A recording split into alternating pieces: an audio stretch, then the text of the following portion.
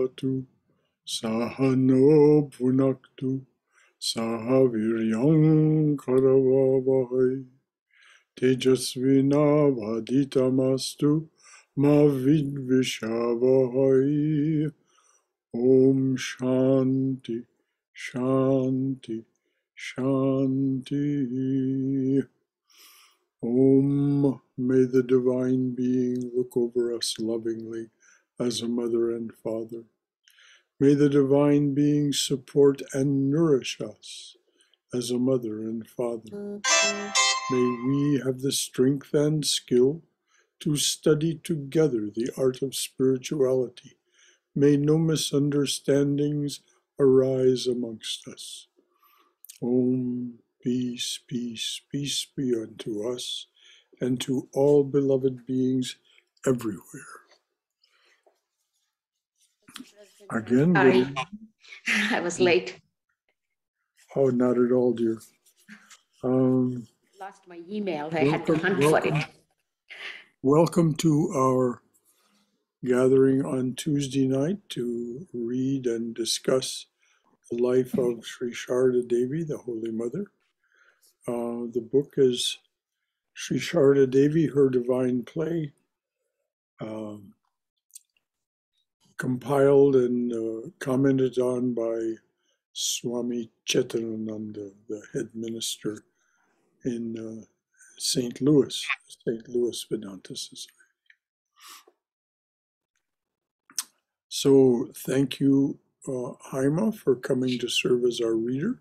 Sure. Thank you for I'm honored. the rest of you for gracing this gathering.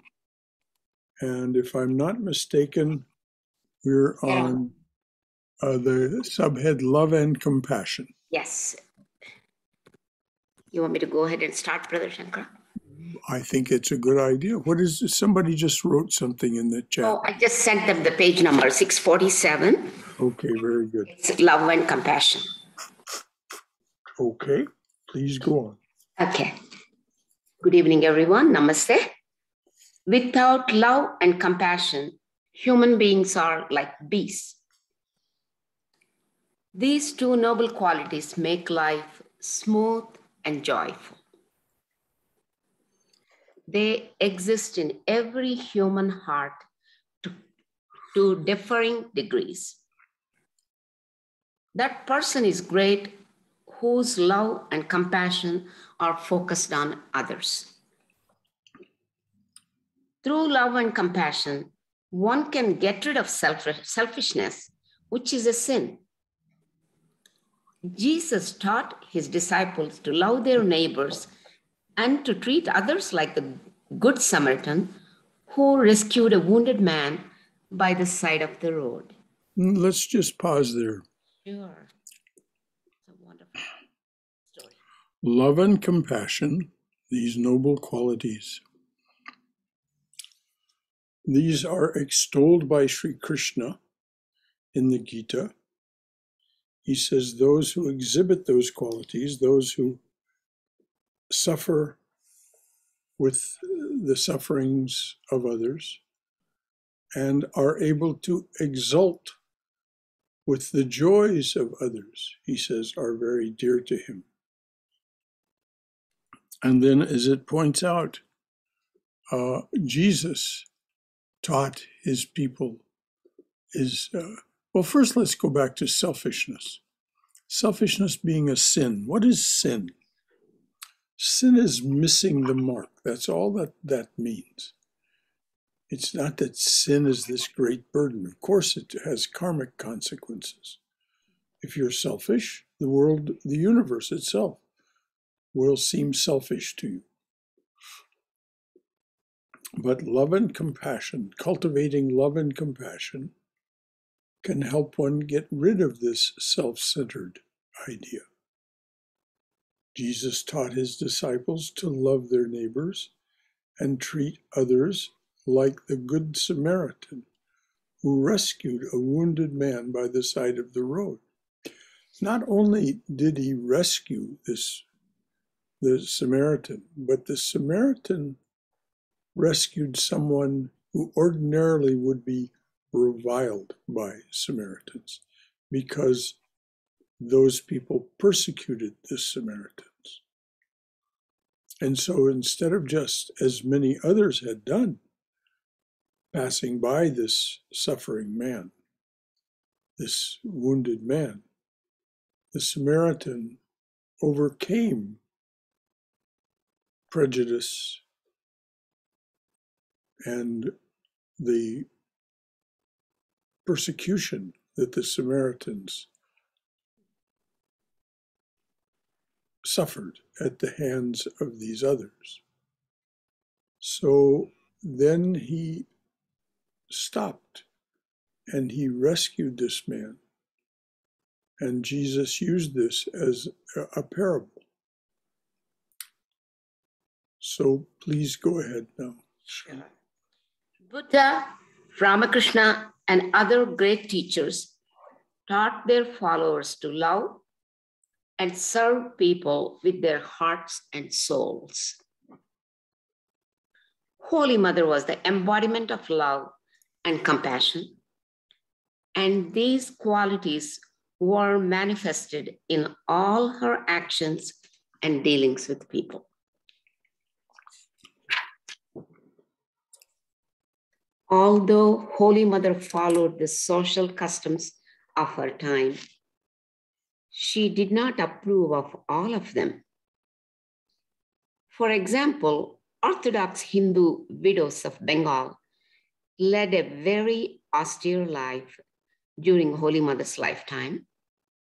They ate one strict vegetarian meal a day, fasted on the Ekadasi day, shaved their heads, did not put oil on their bodies, wore a plain white sari, practiced spiritual disciplines, and so on.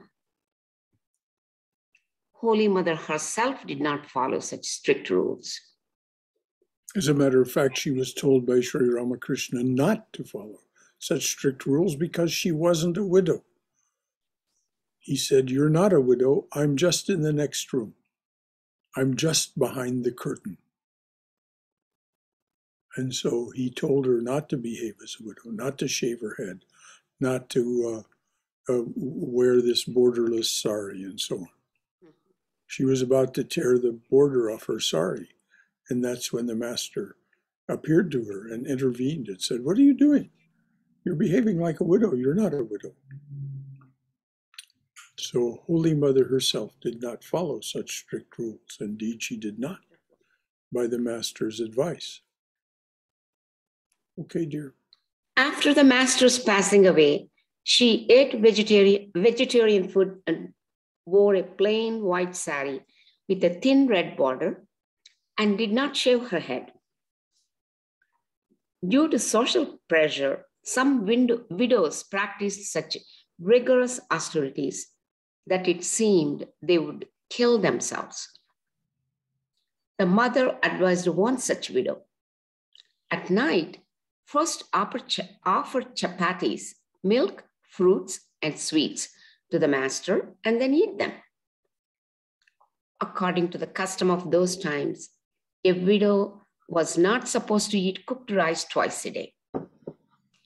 The mother modified the rule for the sake of that widow's fragile health. Shirod Bala Roy, a young widow from Bangladesh, came to Udbodhan House for initiation. She was a very austere woman and observed the local customs to excess. She recalled, starting at me intently, the mother asked, "My child, what do you take on Ekadashi day?" I replied, "Formerly, I used to eat sago, but learning that it is adulterated with various other things, I don't take it now." As soon as she heard this, the mother said, No, I say you should take sago. It will keep your body cool." Then with deep sorrow in her voice, the mother said, "Child, you've been practicing much austerity. I say don't do it any further. Your body has almost turned into a piece of wood. How will you perform spiritual practices if your health is broken, my child? She asked whether I used oil. I said, I haven't used it ever since I was widowed. On hearing this, the mother said, the use of oil keeps the head cool. Therefore, use oil. I said, as I have not used it for a long time, I have begun to hate the feel of it. I shall not be able to use oil, mother. Golapma said, though she is very young, she has ruined her health by fasting and practicing other austerities. Gaurima said, dear, why have you cut off your hair? I said, widows in our part of the country do not grow their hair. Gaurima replied, without hair, one's eyesight deteriorates. Since you have dedicated your body to Sri Krishna, how does your hair belong to you, dear? What a wonderful turn of thought. Wonderful statement. Since you dedicated your body to Sri Krishna, obviously that was the young widow's, the young woman's chosen ideal. Well, now that you've dedicated your body to Sri Krishna, how does your hair belong to you, dear? What a wonderful turn of thought. Anyone have any comments or questions about these things that have been said, and most particularly about this this business? I think there's no medical proof that cutting off your hair or shaving your head leads to loss of eyesight. Otherwise, many monks and nuns, particularly of the Buddhist orders, would be half blind or worse. But anything else anyone would like to ask or comment on? This type of practice continued during my grandmother's generation, Brother Shankara. Slowly things changed as my mother's generation came. Slowly, some things changed. Half of those were dropped out. Yes, the idea that widows couldn't be married again also was in some sectors dropped. Yes. I don't know if that remained so in the villages. Yeah. But villages continued pretty much. Yes. So, anything else from anyone? Anything from your own experience or wisdom? Yes, widow's life was very hard in those times. No question, Sham. And just exactly why?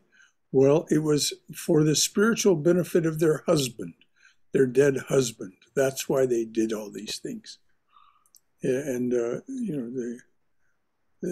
this was a kind of mythology that didn't bear close scrutiny. It was superstition, as Vivekananda called it. Brother Shankara? Yes, dear. So some of the swamis, now I see like sometimes they have hair and then sometimes they cut it. Is that just for convenience or anything else? Well, when you're a brahmachari, you're supposed to keep your hair cut quite short. When you become a swami, you are not to be bearded. These rules are relaxed over the years, and they completely, this business about, hair and beard and all that, they completely disappear after age 70 or 72, I've forgotten. But, I think most swamis and for that matter, many of the nuns as well, they just keep their hair short because then they don't have to fool with it. They don't have to style it or do anything other than just towel it off in the morning. And if I could see better, I would keep mine the length that it is now, because that's what it is, what happens. Um, but since I can't operate the equipment anymore to keep it short, I have to depend on Jyoti to do it, and she does it as she's able to. So that's about all the answer I can really give you, dear. Thank you. I think convenience is the operative word, yeah. Anything else from anyone? Okay, please go on, dear. Sure. Gaurima replied, without hair, one's eyesight deteriorates. Since you have dedicated your body to Sri Krishna, how does your hair belong to you, dear? Yoginma then said, the body is the temple of God. It is wise to keep it fit. But the mother said, you have done well. Keeping one's hair gives rise to a feeling of fashionableness to some extent, for one has to take care of it. So what you have done is right. You have overcome the craze for luxuriant locks, and you have also come here. You have now achieved that for which you lived so austerely. Now I say, don't indulge in such austerities any longer. You will have initiation tomorrow. Come here at 8 o'clock in the morning. It will be nice to take a holy dip in the Ganges and to see Mother Kali on the day of initiation. So she instructed her to bathe in the Ganges and to go to the Kaligat temple before, or the Dakshineshwar temple, one or the other, before initiation. She probably meant Kaligat because that was much closer than Dakshineshwar to Udbodhan.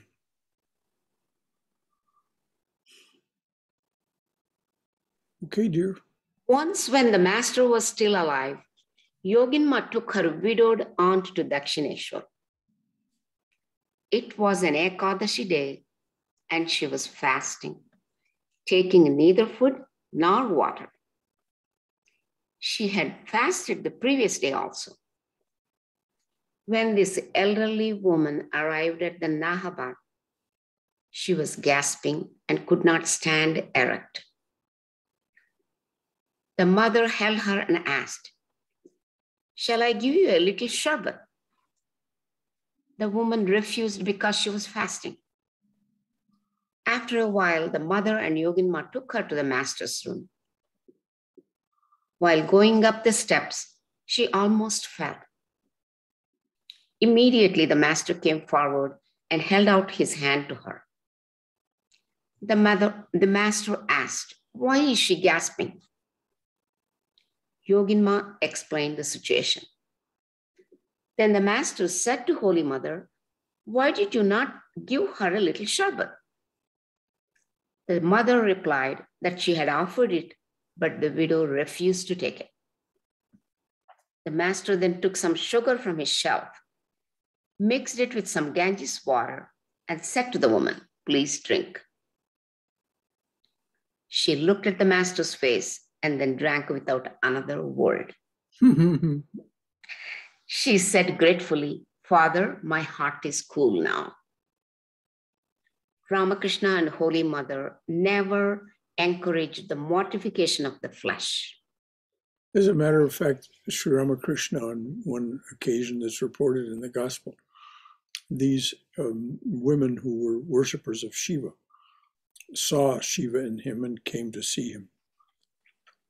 And they were in the habit of fasting. And they would sometimes fast, I guess always fasted when they came to see him. And he just told them, stop it, stop it, stop it. I can't stand to see a woman fast. I can't stand to see her suffer. And so this was the same attitude manifested by the mother. They did not encourage mortification of the body, of the flesh. And of course, Krishna is very explicit about that in the Gita also. He says, walk the middle path. Not too much fasting, not too much indulgence in food, not too much sleep, not too little, not too much exercise, not too little. All these things. Walk the middle way. And of course, the Buddha also was very explicit about that. Any comments or questions from anyone?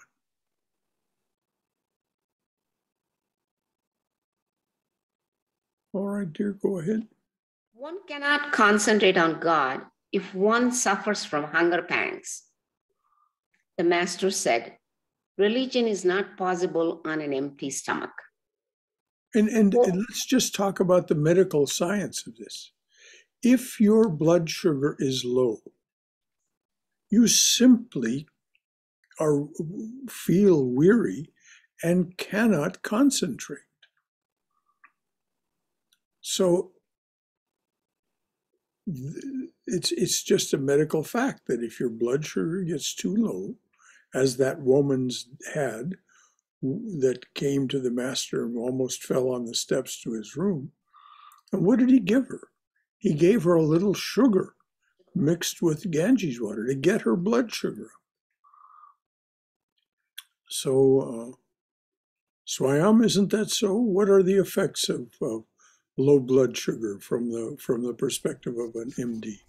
Yeah, absolutely. Low sugar causes jitteriness, just weakness, fatigue, and in really severe low blood sugar, one can just faint completely. Yes. Yeah, it's actually less less desired than a higher blood sugar. So that's why in older people with even with diabetes, their level that is kept is a little bit higher than for the younger, because the risk of low sugar is much higher than risk of a little bit higher sugar. Thank you, dear. Thank you. Now that comes from an MD, a very highly trained pediatrician who knows these things. So be careful of your blood sugar. Jitteriness, of course, is a way of saying nervousness, and nervousness prevents concentration. It's just as simple as that. So, thank you, dear. All right, please go ahead, dear. One cannot concentrate on God if one suffers from hunger pangs. The master said, religion is not possible on an empty stomach. Holy Mother also said, first calm your body with food and drink, and then call on God. This is a very practical teaching. Holy Mother's sister-in-law, Surabala, was very sad after her husband's death and decided to eat only boiled rice and ghee once a day and strictly observe the Ekadashi fast without even drinking water. The mother told her, don't torture yourself. Please drink water. Look, if the soul wants to eat something, one should offer it. Otherwise, fasting becomes a harmful act. The soul cries out saying, she has deprived me of food. Holy Mother, Yogin Ma, and Golap Ma did not fast completely on the Ekadashi day. They ate luchis, fruit, and sweets. Let's just stop and think about that. Sure. This is sensible. The mother is saying, be sensible. Be, here's a little story about Swami Yogatmananda. Swami Yogatmananda is very fond of tea. He's very fond of tea with hot chilies in it. And he said, sometimes when he sits for meditation, the body says, I want some tea, I want some tea, I want some tea. In other words, a little uplift of both the chilies and the caffeine in the tea get the blood moving a little bit. And he said, I used to resist. But he says, now when that desire arises, I just get up and have some tea. And then I go back to the cushion. And he was giving this as an instruction to his congregation, his disciples. Don't be rigid with yourself. You have nothing to prove. You have nothing, not one thing to prove to anyone. You are a child of the divine. And so read these practical instructions again, dear, from Yes. where it says that the three of them did not fast on Yes, Ekadashi. I will start there. Holy Mother's sister-in-law Surabala was very sad after her husband's death and decided to eat only boiled rice and ghee once a day and strictly observe the Ekadashi fast without even drinking water. The mother told her, don't torture yourself. Please drink water. Look, if the soul wants to eat something, one should offer it. Otherwise, fasting becomes a harmful act. The soul cries out saying, she has deprived me of food. Which Sri Krishna says is in the Gita, the extremes of doing this kind of thing, he says, outrages the Atman. These are his words in the Gita. And this is what Holy Mother is pointing to. The soul, the Atman, says, she's deprived me of food. I'm reeling here. I'm not comfortable. There's no reason to be uncomfortable. Okay, dear, please read Brother on. Sorry. Yes, dear. Yeah, I was going to say that sometimes some people just take these things to the extreme without using common sense. Perhaps, the Ekadashi fast or those were suggested for health reasons. Like now, intermittent fasting has become such a popular way to, I guess, maintain weight. And also maybe to develop a certain degree of discipline. But when they carry it to the extreme and force somebody who doesn't want to or is not able to, that then becomes a rigidity, a tradition. And sometimes I think even the priests, they supposedly learn scriptures or whatever, but the reason I'm bringing this up is my sister passed away recently, and her two boys who are in their 40s they're kind of like, they want to follow everything. So the priest comes up with all these ridiculous suggestions that they should not eat anything until this time, or they should not eat any this or that time or whatever. And I mean, they're following it, but I just could not find any reason in some of the Well, things it's all scriptural somehow. It's probably not Vedic, but it's probably in the Smriti somewhere, in the later scriptures, these things. But this is why both Sri Chaitanya and Sri Ramakrishna and other great teachers, they're very wary of this priestcraft business. So, as it says, Holy Mother, Yogin Ma and Golab Ma did not fast completely on the Ekadashi day. They ate luchis, which is bread, fruit, and sweets. In other words, they kept their blood sugar up. They ate some carbohydrates, so that kept their blood sugar up. They didn't indulge in luxuriant food, but they didn't fast completely either. As you say, common sense. Priests are not known for their common sense. Priests are known for doing things that advantage them. It's an unfortunate truth, but it's true. Anything else from anyone?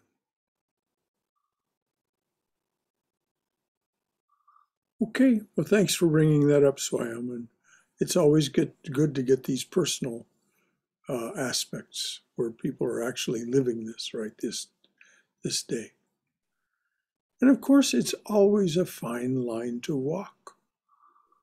Mm-hmm. Am I being self-centered, or am I being commonsensical?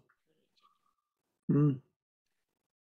But this is why Yogatmananda told that story to his congregation. You know, if you're sitting for meditation, and just another story came to mind. Swami Aseshananda.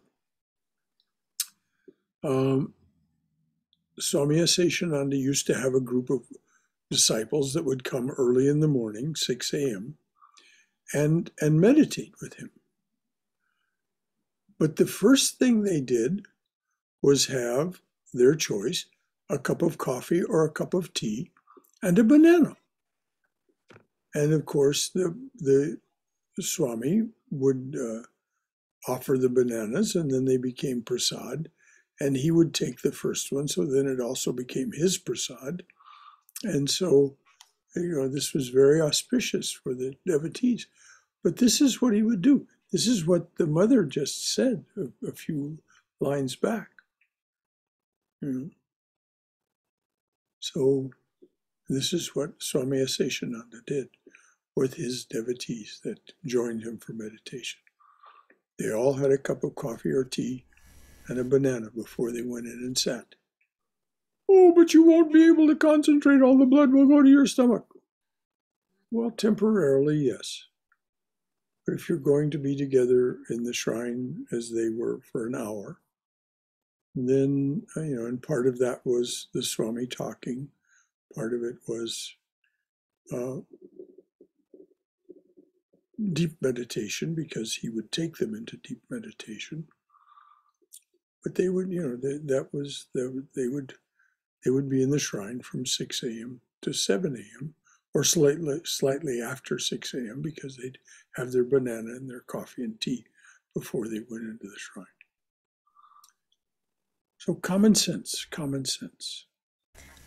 Just another personal recent story. My niece lost her father-in-law, and they actually went to India to do the last rites.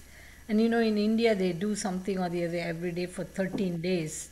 Yes. So my niece was telling me they had to take bath like 5 or 6 times a day during these pujas.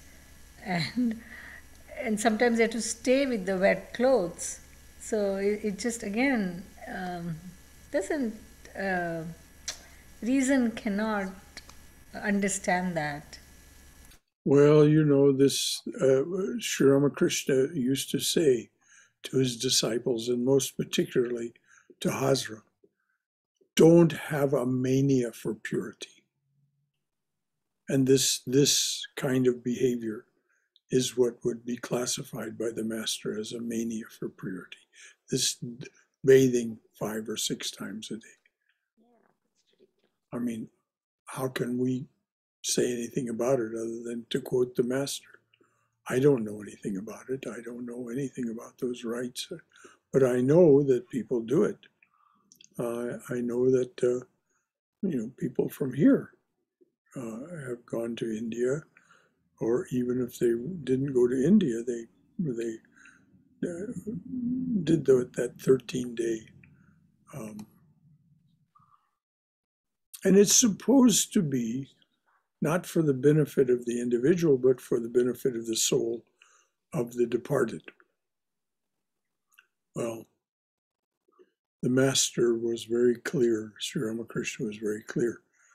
The soul of the departed will be most helped by your loving and compassionate thoughts, not by this mania for purity.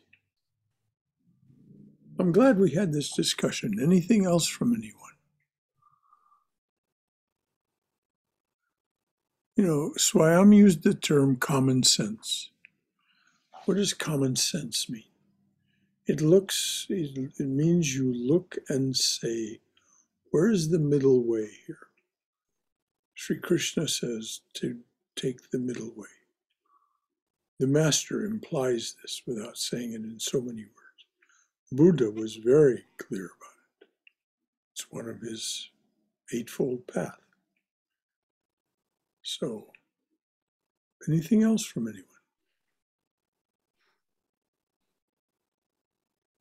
Remember, dears, you do not have anything to prove to anyone.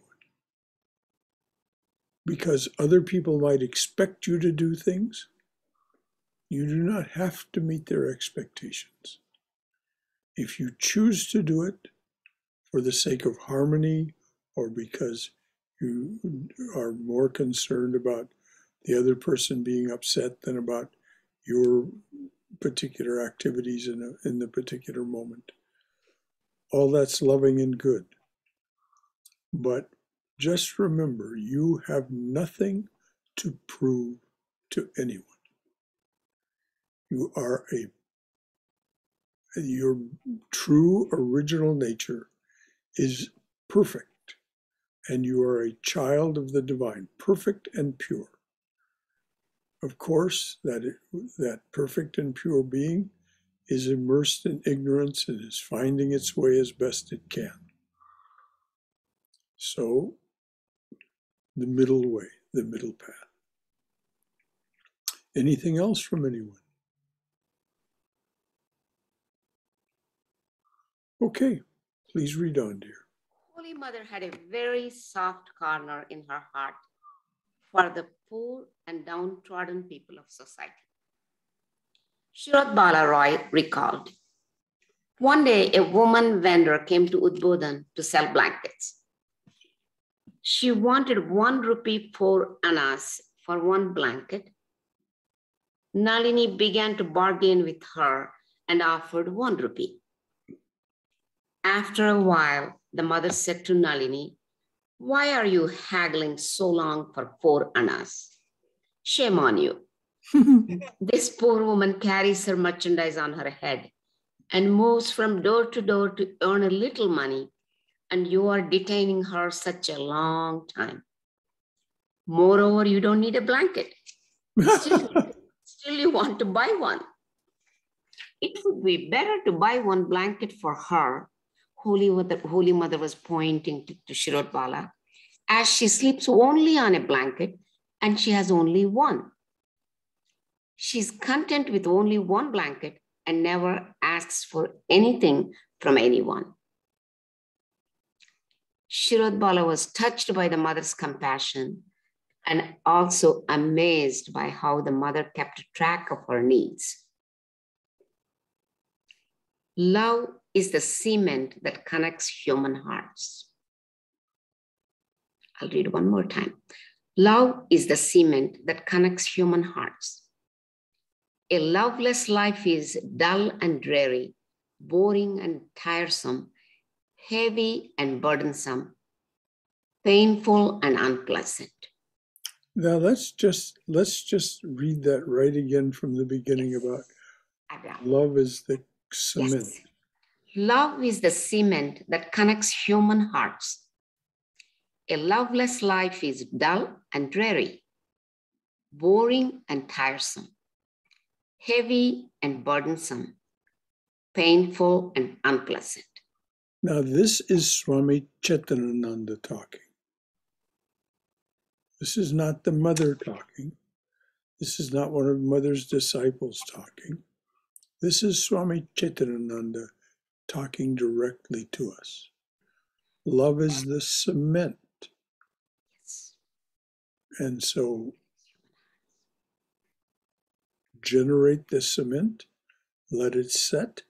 And what is cement? Cement is long-lasting, durable. I mean, he did not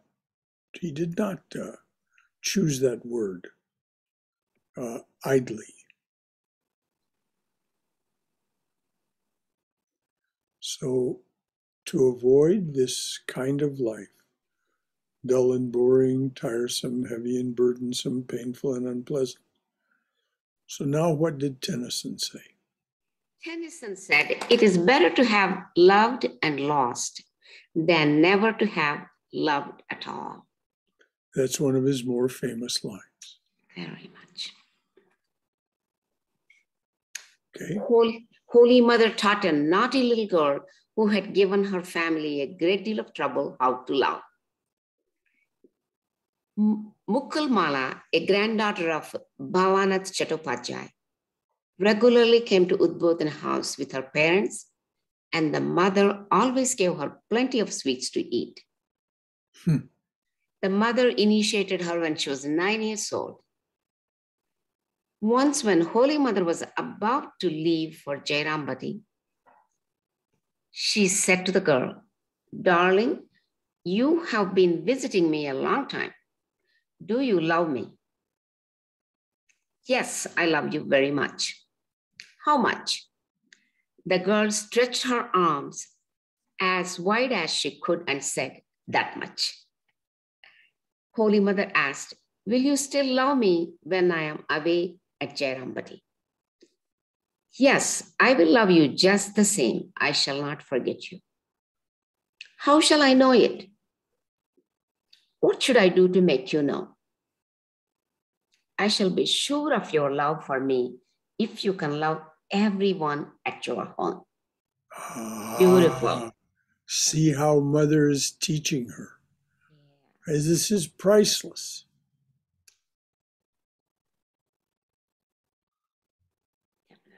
Any comments or questions from anyone? Beautiful. Can I share another personal example where I recently felt that love connection? Mm-hmm. So, when we were driving back, we stayed overnight with this friend of mine. We were in school together from first grade through high school, and then we went different paths in terms of careers. And you learn more about somebody every time you meet and interact. And we've been good friends through the years, and we were sort of competing for the best grades in school and all that. And of course, now she's a very successful in her field of entrepreneurship. And so when we stopped by, we were talking a lot about, again, her, and she studied as a part of her PhD a lot of cognitive science, neuroscience, philosophy, in addition to. She worked under a Nobel laureate in Carnegie Mellon by name Herb Simon, and in addition to that, her computer science and whatever. So she's got, but now she is into consciousness studies just for interest, and because of that, she's taken up quantum mechanics too, so that she can understand that. And we were just talking in general about all this spirituality and meditation, and she told me that she has had some mystical experiences, as well as on a couple of occasions this feeling of I guess nothing matters, like I guess the best way is totally at peace. And I mean, she's gone through some really tough times, so but very warm. And she's going to be honored in Sweden in a ceremony almost akin to the Nobel Prize, and she got a huge sum of money. But the warmth that she exuded, and the willingness with which she was able to share with me, her experiences and whatever questions I asked, at the end of the night and then the next morning when I left, until then we were friends, I admired her, but there was a moment when I totally, felt the love, and likewise when we embraced, it was something I cannot describe. All I had was love. Everything else was secondary. Beautiful. Beautiful. Where does this woman live? She teaches in the University of Virginia in the Darden Business School. Do you suppose that she would be willing to give us a talk on her studies in consciousness and her personal involvement with this over Zoom? Do you suppose you could contact her about that? I will definitely ask her. I Please think, do.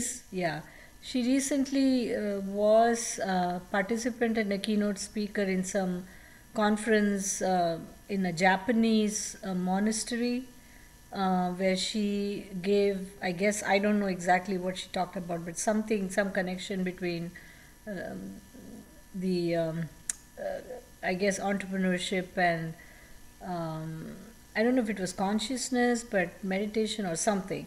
So yeah, definitely I will request her. Just what we would like her to talk about is her personal journey, Okay, particularly in recent years, okay, and tell her this is just a tiny but uh, very dedicated and very sincere congregation, yeah, and they will listen attentively to her, yes, and be sure and tell her that our way of being together is to allow conversation, not just at the end of a presentation, but in the as it goes along, yes, so that people are able to air their own reactions, which are coming from this deep well of wisdom, and their concerns and questions, so that they don't have to stumble on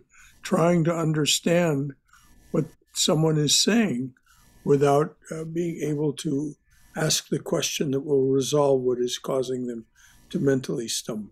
yes, So definitely I will ask what her. is her name? Her name is Saraswati. Her original name was Saraswati and then the last name. But after she, I guess, got divorced from her first husband, she just changed her first name to Saras and kept her original first name as her last name. So Saras, Saras, Saras and Saras, Saraswati. with a V, Sarasvathy. So if you Google the name, I mean, there's lots of stuff about her work. Another thing she said was, as she was working on her PhD, she's a big fan of William James, Aha. and she reads everything that he's written, and she felt like um, somehow she something that William James wanted to publish towards the end, and it didn't get done. And then as she was reading, it clicked to her what he wanted to say, and she used that in her final thesis. And at that moment, she felt like she and mind of William James connected. So it was Ah. amazing to hear what she was saying. I'm so glad you brought this up, dear. And tell her we earnestly would like to hear her speak. I will. And at her convenience. But since she's in the same time zone, Right. it would be at 11 a.m. on a Sunday. Okay. But she can just choose the Sunday, any Sunday but May 15th, Okay. because that's our annual meeting of the congregation. Okay.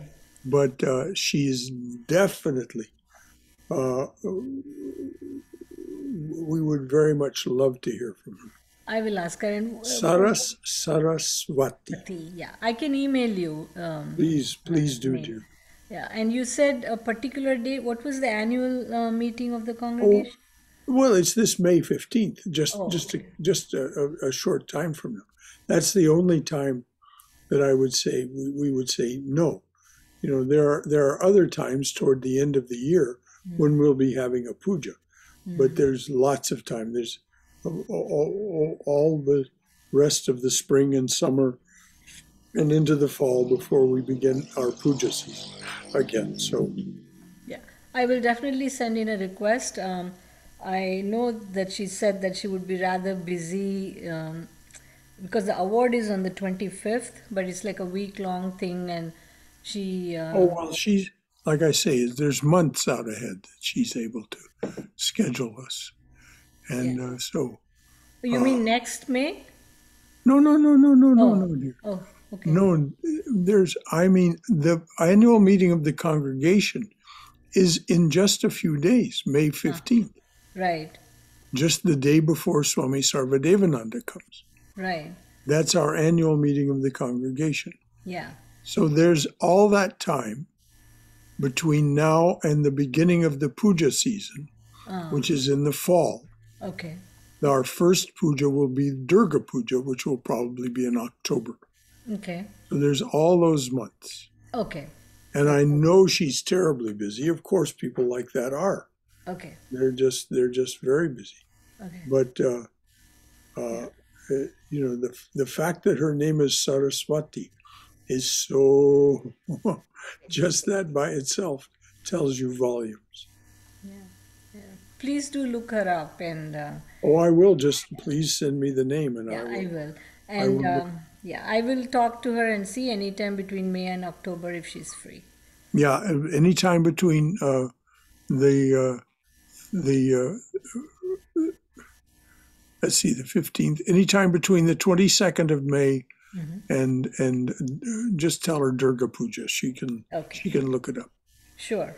Thank you, and I hope I didn't take congregation's time. Well, dear, I can only speak for myself, but I'm sure other people are just as delighted that you have such a friend, and that she might be willing to take time to speak with us, because this is one of those people who is a brilliant light in the world. She wouldn't be receiving this prize. I think I know the name of the prize, but I can't bring it to mind just now. It has to do with, well, anyway, I'll look it up after I see. It's called Global Award in Entrepreneurship Research. Oh, I didn't know that. I didn't know that one at all. And she's the first Indian woman to win in the last 20 years. My goodness. All right. Let's read on a little bit, unless there's something else from anyone. All right, we have 8 minutes left. Let's read on. Sure. I shall be sure of your love for me if you can love everyone at your home. All right, I will love all of them. I will not be naughty anymore. That's very good. But how shall I know that you will love everyone equally and not some more or some less? What should I do to love everyone equally? Let me tell you how to love everyone equally. Do not demand anything of those you love. If you make demands, some will give you more and some less.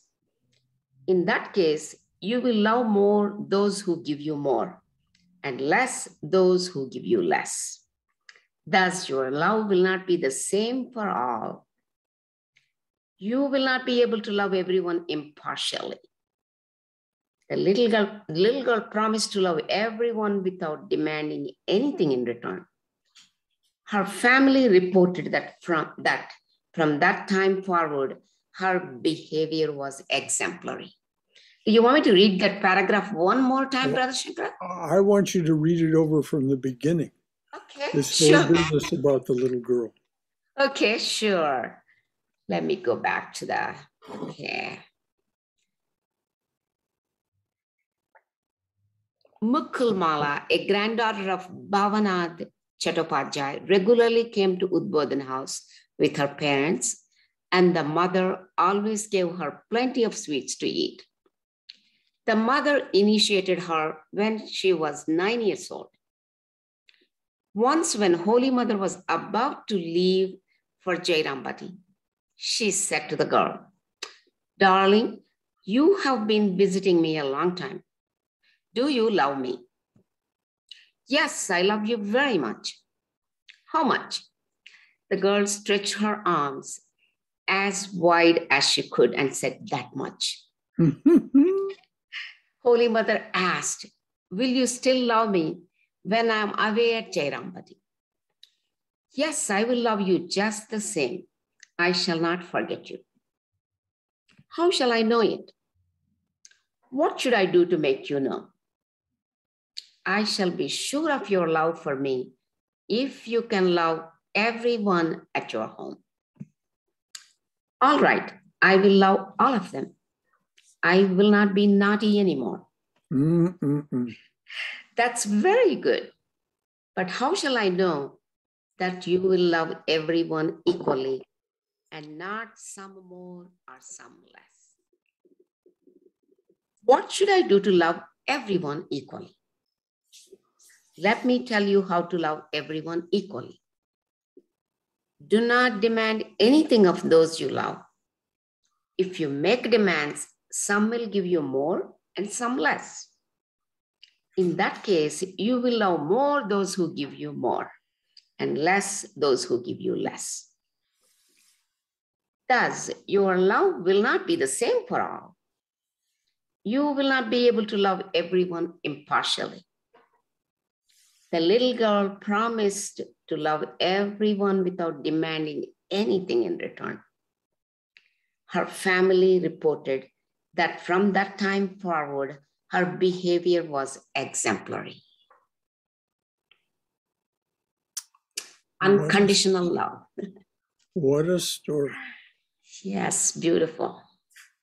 Good lesson for all of us. Yes.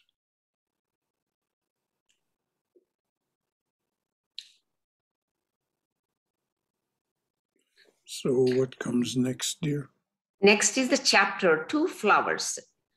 It's a 32 chapter on two flowers on one stem. Yes, this is the story of the master and the hibiscus plant. Yes, they have a picture too, Brother Shankara. Half of master and half of mother on the next page. It's beautifully done, whoever the painter was, Painter Bijali. Now, there's a long footnote here. It starts referring to her troublesome relatives. Do you see that footnote? I don't have in my book here. It says, let me read it. Yes, please. Referring to her troublesome relatives. Huh. Oh, I see. This is this is a series of footnotes. Never mind. This is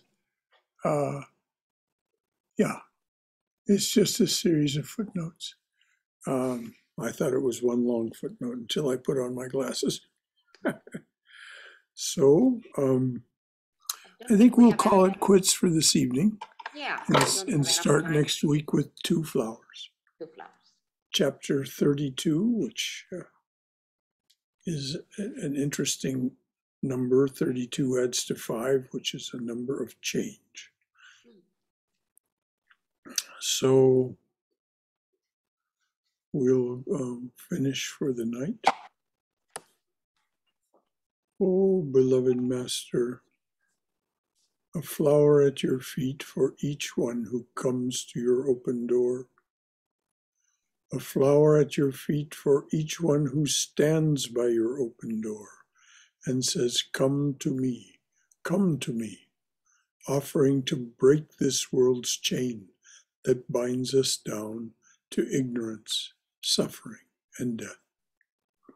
A flower at your feet for each one who takes the path that you have struck through this, your jungle world. Om Shanti, Shanti, Shanti. Amen.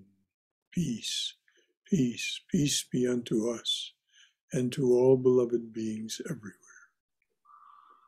Jai Shri Guru Maharaj Ji Ki Jai, Durga, Durga, Durga. May we be safe. May we be healthy. May we be cheerful. May we have peace of mind.